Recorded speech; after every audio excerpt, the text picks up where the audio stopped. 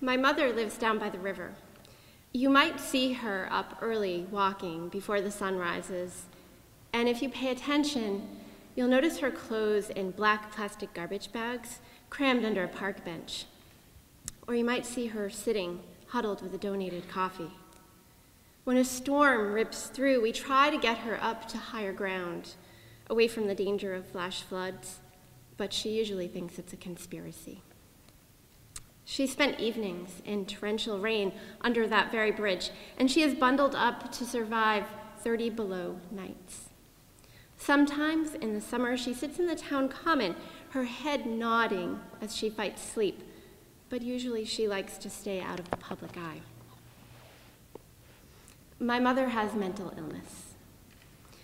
We think it's paranoid schizophrenia because she hears voices from the FBI and an underground pornography ring. She believes they have both drugged her and put her under subterfuge surgical procedures at 2 separate times, and then have proceeded to wire her so that they can communicate with her. And then the 2 organizations battle back and forth inside her head, tugging at her conscience, advising her every move. I say we think it's paranoid schizophrenia because we're not really sure, as we have yet to successfully have her fully evaluated and diagnosed. Don't get me wrong, we've tried multiple times. But they simply check her blood sugar levels, give her an eyesight test, make sure she's healthy, and then dismiss her, while saying to me only moments later on the phone, "Your mother needs help." The police, the nurses, the homeless shelter, they've all told me this. Your mother needs help. After she spent a summer stalking my family, recording all of our movements, I approached the police about concerns for my children's well-being. They told me, well, if she kidnaps them, then we can do something.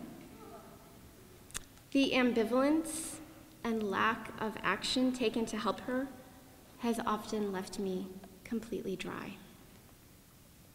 Sometimes I see her in the grocery store. Her eyes get wide behind her glasses, and her face becomes a mixture of familiarity, nervousness, yearning, and defensiveness, and she simply nods.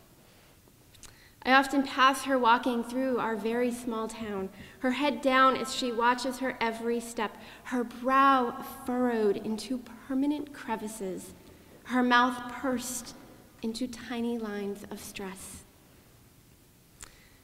Despite all of this, when I tend to tell stories about my mother's current state, I do it in a joking manner. I mean, there's the time that she did show up at 3:30 in the morning, locked my dogs in the barn, and wandered into the woods, only to return 4 hours later barefoot in her pajamas, saying to the police, "I know this looks crazy, I just wanted to pick some strawberries." There was a tab at the local coffee shop she put in my name. There was the time she hijacked my sister's car.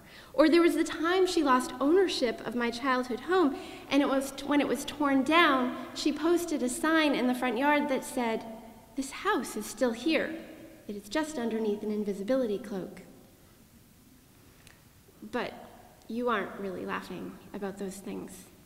And if you are, it's uncomfortable. I see it in your eyes.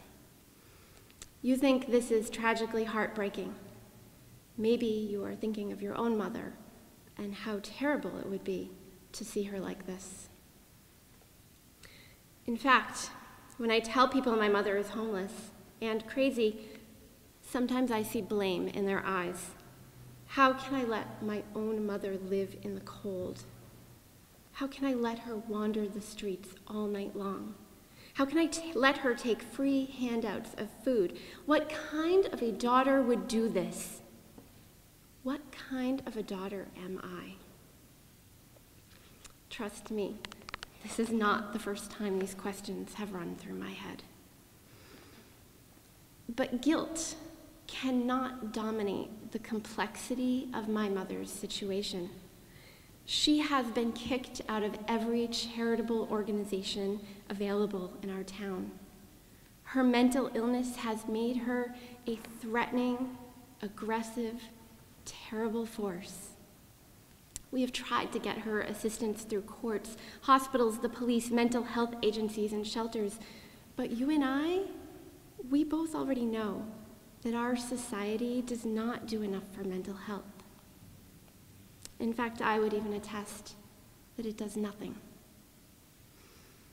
And so, a few years ago, after a particularly nasty encounter with my mother, where she had shredded and defiled all of the Christmas gifts my family had given her, leaving them in a snowbank next to my mailbox with a long letter berating me for everything I am, I let the idea of who my mother was die. I let myself become an orphan, because this woman, she was not my mother. No, my mother had long, dark, lush hair and a quick laugh for any dirty joke. Having had me at 17, she raised me expecting more. My mother loved barbecues and fruity wine coolers. She made the most delicious homemade bread that she would let me cut into before it had cooled down. She attended every one of my school events. My mother reprimanded me if I ever judged anyone based on their appearance or beliefs, and she reminded me through her own daily perseverance that it didn't matter that we were poor or that we were women. We were strong and we were wild, and we would march forward and conquer our own fears and any barriers that others dared to set down in front of us. My mother taught me to be courageous, empathetic, and grateful. She taught me to work hard.